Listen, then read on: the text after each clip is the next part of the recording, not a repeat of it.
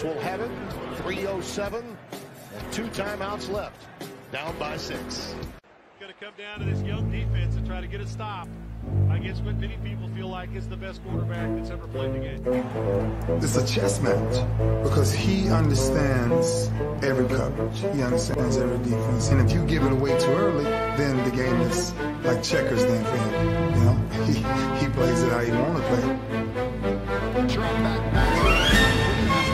Just something in your stomach just told you that it wasn't over. It was never over just because you got that guy right there. In my wildest dreams or nightmares did I ever see it happening like that happened.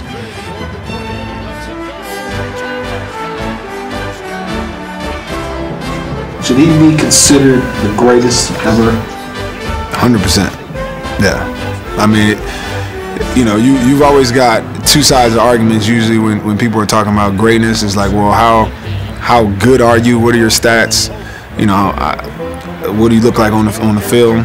And then there's the people who always want to validate it by wins and championships. Well, he's got both. And I don't think how you can argue or who you can compare him to say that he's not the best of all time. Sure enough, 2 minutes ago, he kind of gave me a look, and I go, you got to be kidding me. Yeah, I've never seen anything like this. This was the most amazing game I've ever witnessed. And maybe I'm being a little prisoner of the moment, but I don't think so. It's starting to sink in.